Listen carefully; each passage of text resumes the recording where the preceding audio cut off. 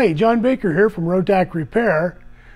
One of my viewers made a comment that how do you get the oil out of the rotary valve to be able to change it? My video covered on how to fill it properly, but not how to get it out. So let's see how we're going to drain it out. So it should be filled to this line right here. It, however, is down here, so it's low to begin with. The procedure for this is let's get the oil out of it and drain it from the lowest point, which is right here. So as I said in my other videos, make sure that you measure what you took out so that you know that you put enough back in. There's my clean container. So there we go. And let it drain and it will all come out. I'll take the cap off. It might make a little bit of a difference. So at this point the reservoir is empty. Although unfortunately, because it's stained with oil, it still looks like it has oil in it. See that? So that's going to need a really good scrub to get it so that it's opaque enough to be able to see oil in it for when the engine goes back together, or it's going to need a replacement.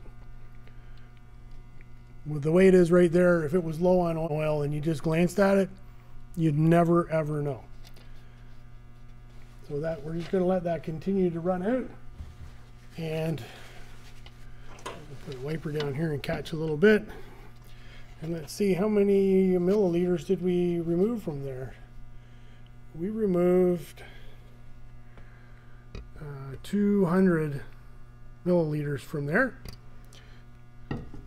So it's basically was probably 100 milliliters short, or maybe a little more than that. So if you start to do your maintenance and you know visually, you've taken the cap off and you know visually that the rotary valve oil reservoir is full to the line, then what you drain out is what you must put back in, the same quantity. Okay? And you can refer to that other video to refill it properly, because you have to bleed the rotary case to get the air out so that it's full of oil instead of a little bit of oil and a lot of air, because that can damage your engine. Now that it's in the container here, we want to switch it around. Let's have a look and see, is there any debris in the bottom? Is there any filings in it? This looks fine, so that's nice. So don't forget, have a look at what you took out. I hope this answers your question, and thank you very much for the question.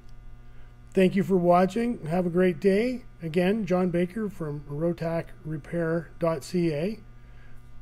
Please subscribe if you like, get a notification, or share it with your friends. Thanks so much. Bye now.